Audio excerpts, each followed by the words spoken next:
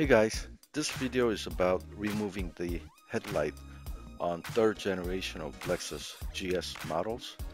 But before you can do that, you have to remove the front bumper. So if you haven't, please go look at the how to remove the front bumper. The link is provided in the description below. So by now, I assume that you have safely removed the front bumper. So I'm gonna remove the right front headlight, and it looks like I'll have to remove this. I did that, and then this one here I removed. This is a long one with the washer, and then you got another one over here. You just lift up and pull it out this way, and what's holding it is, if you look inside there, you see that clip? It slides underneath it, so you need to kind of push it out this way while lifting it up. And then you got one more bolt hiding here, and this is the short one. It's got a little bit of a lip here. By the way, all these were 10mm. On the side here, I took out this bolt. After that, looks like you see the gap here. I pulled it out a little bit. Looks like it's wanting to come out. To get some access room here, we're gonna have to remove this air filter box. 4 clips. You got 1, 2, 3. There's one in the back here.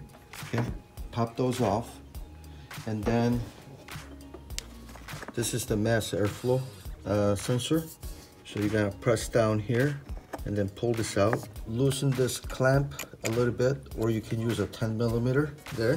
One more thing, on the side here, there's a clip that's holding on to the mass airflow sensor cable. Just pull it out. You can remove the top part of the air filter box, and we already loosened one bolt there.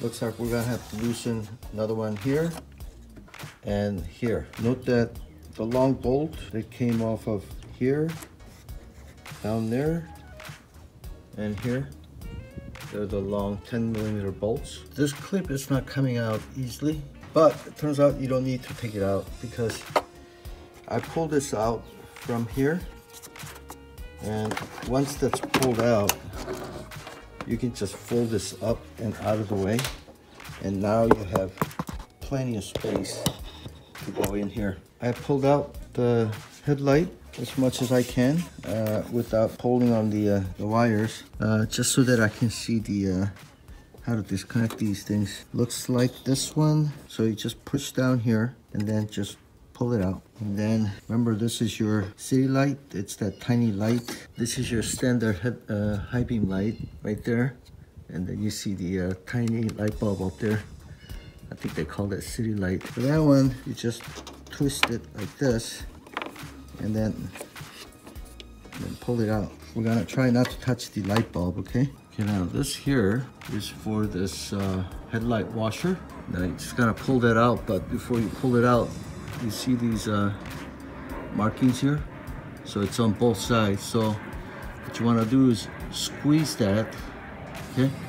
Squeeze it, and then you pull this out. Okay, so you got a couple of connectors here. Okay, just have to push down here really hard. This thing is really sturdy. Push down really hard and pull it out of there, okay? And then same thing for this one. All right, so that still doesn't get the headlight out.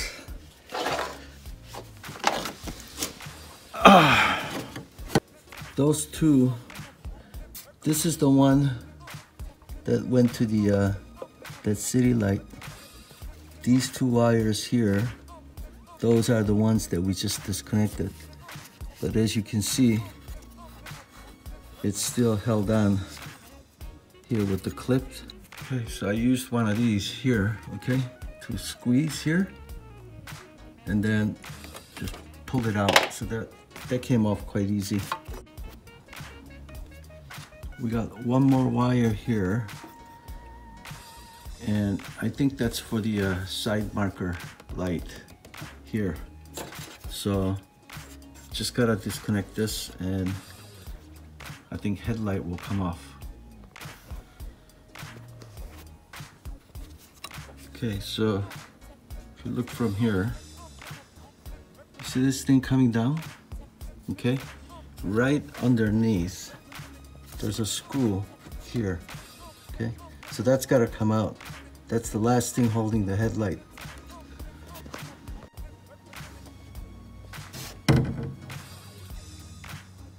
Okay, so I got the screw out from here, from underneath. So this part's loose, but looks like if you look inside, there's one more screw there. Actually, it's easier to see that other screw from this side. Okay, so here's the ballast. Don't get confused with the screws for the ballast. Past the ballast, there's another screw here. Okay, so that's the one. So it's the same size screw. Man, this is like a maze. I just keep disconnecting. So anyway, here's one more. Okay, this is the side marker light. So just turn it this way and pull that out. I'm trying to do this holding the camera and trying to hold the headlight from falling. Okay, so I'm gonna have to slide these out of this bracket. Okay, so I just pulled this out from here. Okay, so it's basically, instead of, normally you push down on a tab, but this one I had to lift up on this tab and then pull this up. I couldn't get it to slide by hand, so I stuck a screwdriver on this side and kind of wedged it up, so I mangled the plastic here a little bit. Okay, and this is the shorter wire that came off here. I'm just documenting for my future reinstallation. And then the long wire comes off of here. So this thing right here, it's what's stuck in there. So you gotta kind of lift up on it and then pull this out. But it's not coming out easily, so I'm gonna jam a screwdriver in here and try to twist it and try to get it to push out. That is the last thing that is holding the headlight. Okay, finally got this one wedged out. So it looks like this is the little bit lighter color that goes out here, and that darker gray color goes in here. I'm telling you, it didn't slide out easily, so it took some force.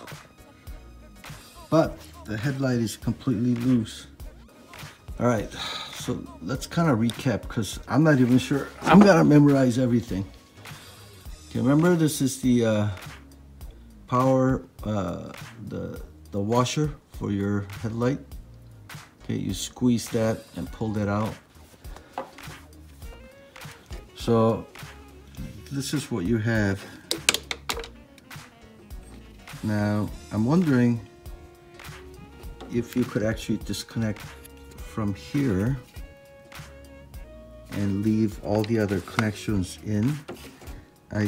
I did try to disconnect this, and I broke a piece of plastic, and that wasn't as clear to get out because I only had visibility to one side and I couldn't see the other side to take it out. I see.